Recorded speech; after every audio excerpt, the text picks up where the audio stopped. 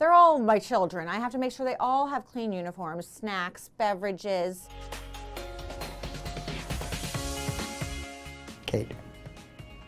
Yeah, without a doubt. We just work well together. With Kate, I don't have to worry about anything. After these guests leave, I'll snag you a couple of day workers and let them do the boat, and then you can sit down with your girls and do like Stew 101. Great. Yeah. Book them. Book them, Dano. It changes because we always get new seasons, new cast members. Honestly, the Below Deck Season 6 Tahiti crew, they kind of are my dream crew, give or take a couple of them. I'd like to throw Colin in the mix, cutie Colin. I'd probably like to work with Colin from last year's Below Deck Med. The slide is maybe the worst invention in the history of life. There's too much rubber, there's too much hoses. I sound like I'm describing a sex scene. And maybe Jamie.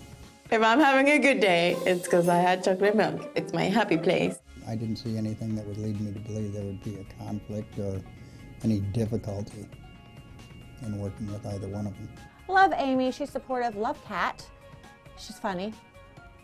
Jen made me laugh. I'm not trying to embarrass her. I'm trying to make her aware of how much time she wastes. Time is ticking. You're so funny. And I would like to work with Hannah just because I wouldn't mind splitting some of the responsibility.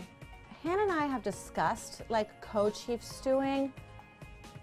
I'm not sure if that would work. In theory, it sounds good. I do 18 hours a day and I'm always going around. I'm with the guests all the time. Co-chief stews is not a thing in yachting, but maybe it should be.